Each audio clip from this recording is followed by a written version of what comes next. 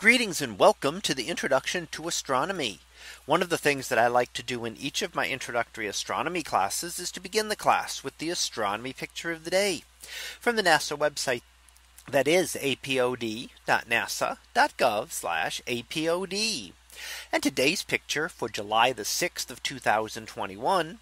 Well, it is titled Saturn and 6 moons. So what do we see here? Well, towards the center, we do see the planet Saturn with its distinct rings that we can see. And in fact, you can actually see a gap between the rings there, which is actually caused by some of the moons that we see in our image today. And the moons will use their gravity to shape the rings of Saturn. So many of the patterns that we see within the rings are caused by the moons themselves. And we can also see structures on Saturn, some lighter and darker bands on the planet as well in the atmosphere of the planet. Now, primarily what we're looking at here are the moons of Saturn. And in fact, 6 of them are visible here.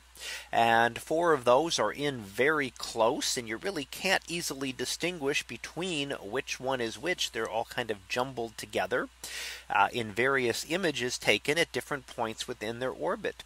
But the outer 2 that we can see here are a little bit easier to identify, and they are labeled here for you.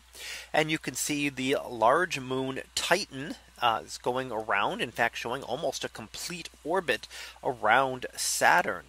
And we can see those different images as they were taken around there as Saturn orbits, or sorry, as Titan orbits around Saturn. Now, the other moon that we see is Iapetus, and that is another one of Saturn's moons, and it has a very, very large orbit. So we're only seeing a portion of that orbit that was actually able to be imaged here. So you can see those ones as they travel off much further away from Saturn.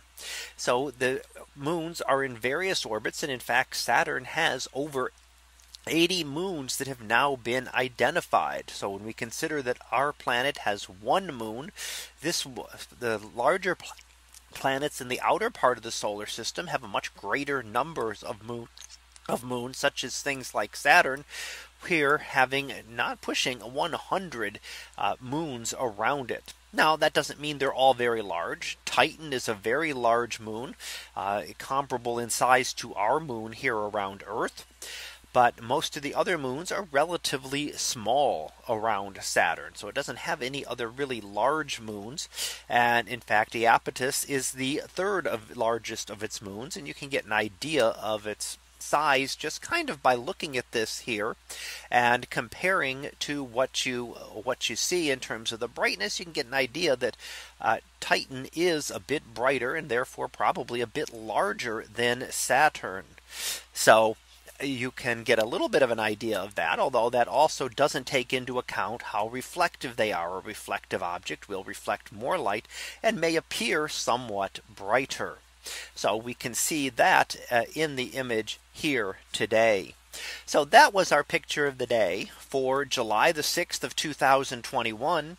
It was titled Saturn and 6 moons. We'll be back again tomorrow for the next picture, previewed to be through Orion. So we'll see what that is about tomorrow. And until then, have a great day, everyone, and I will see you in class.